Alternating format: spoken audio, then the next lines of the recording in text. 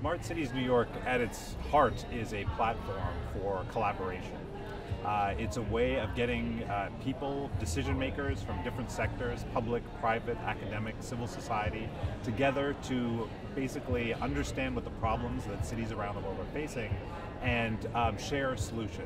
People are moving in increasing numbers towards cities. They say there will be 75% of the world's population will be living in cities by 2050. And as a result, with that coupled with climate change, social, political upheaval, economic disparities. There are many, many challenges that the world faces, and many of them are local issues.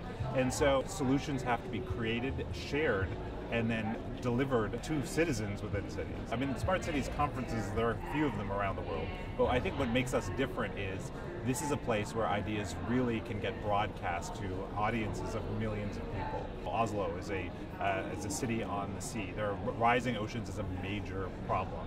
How can solutions from that the Nordic countries have figured out be deployed in the United States?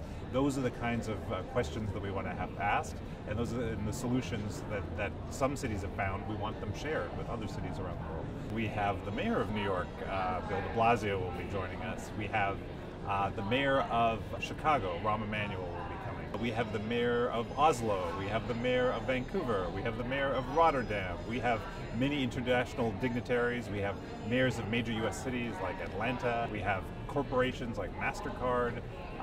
It's an incredible platform. There's so many different groups that are here. It's very exciting. It's amazing to see how this has grown over time.